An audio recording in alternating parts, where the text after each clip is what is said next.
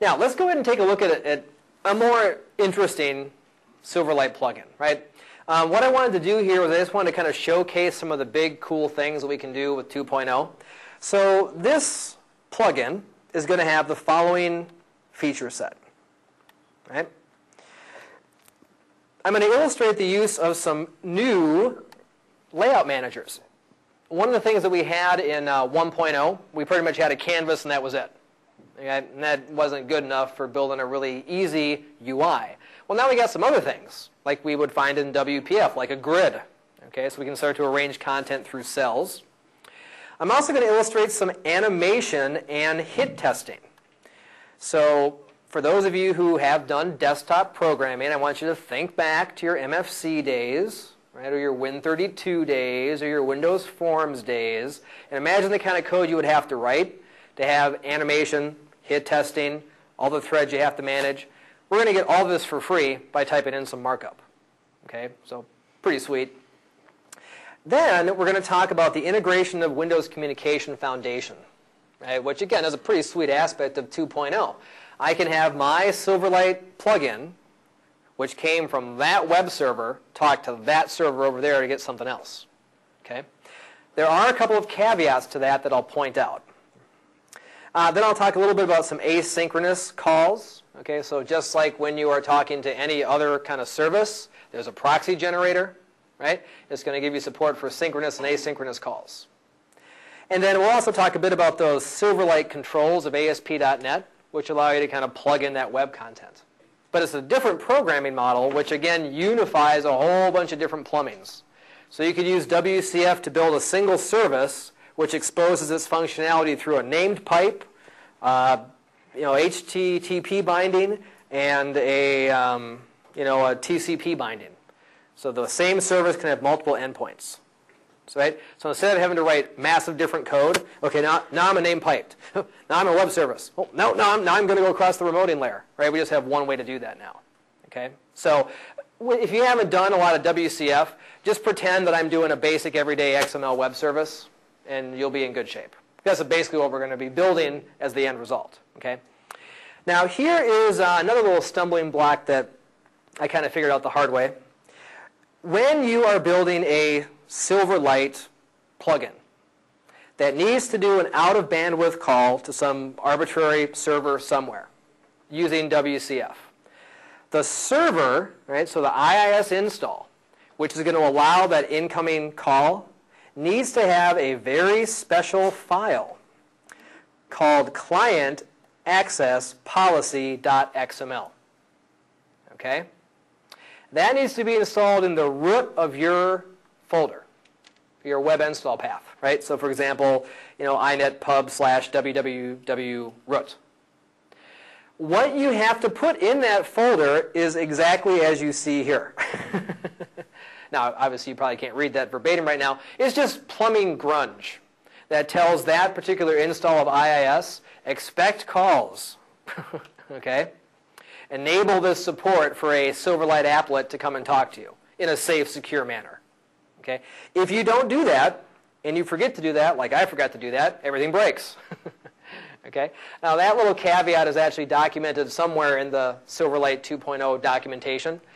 I would say your best bet to find it is just try to type in the name of this file in the search feature, and you'll probably find it. Okay? Don't do what I did and waste like half a day on it. And you can just copy and paste this and plop it right there in your server and just forget about it. Now you're done. Okay? Now that being said, another limitation, which really isn't that much of a limitation when you think about what you're trying to do, is you cannot use any possible binding that WCF offers. You can't use an MSMQ binding, for example. Okay?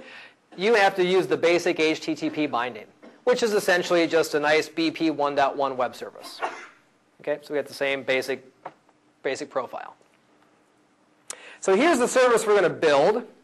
A lot of you guys have been to my talks before. You know I favor simple things. I'm a simple man. So we're going to have a really easy service that defines one service contract that's going to return back an array of custom types. And they're going to go ahead and just have some stateful data. And we're going to bind that to a grid. Okay, so we're going to be able to read these properties and bind it to a data grid. So we have a data grid, right? So let's take a look at the actual service itself. Now I do have this project open somewhere. Here we go. Okay, so we're going to begin by looking at the service. And again, if you haven't done WCF, just pretend we're doing an XML web service. It's pretty similar. Well, when you're doing a WCF service, they really enforce the idea of contract first through the use of interfaces. Okay? So we are going to be defining a normal, everyday .NET interface. I picked C#. VB would also be perfectly fine here. Okay? The only notable difference from if you were going to build a traditional XML web service with ASP.NET is notice how we have this new set of attributes, which must be applied on various WCF bits to help the serializer and the runtime know how to marshal data. Right? So basically, for every interface that you're going to write, you've got to mark that guy as a service contract. For each member of that interface that you want to be exposed through the WCF plumbing, you got to mark him as an operation contract. But that being done, this is just a basic interface, right? So I got a method that returns an array of a custom type. So far, so good? The custom type is a data contract. Right? So this is going to help that serializer understand how to persist out an array of these things.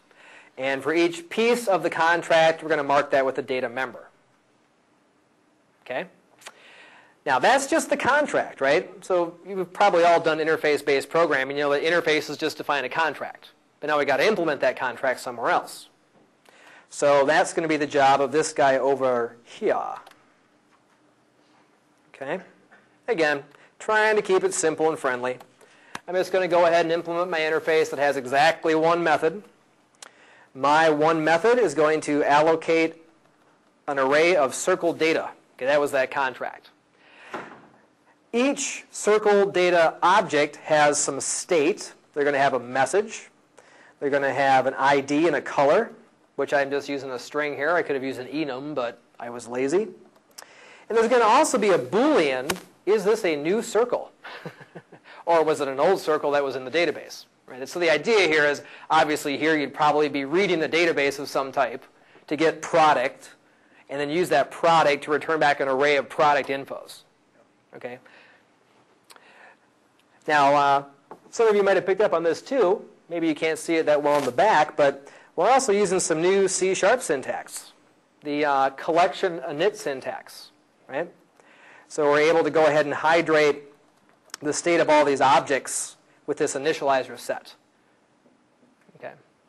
Okay, so that's it, really. That's the entirety of the service. The only extra part that we get when we make a new service type is we're going to be given a web config file. And remember that we have to purposely restrict ourselves to basic HTTP binding. So we're defining an endpoint. I gave a talk on WCF a while ago here. You guys might remember the ABCs, right? Address, binding, contract, same stuff.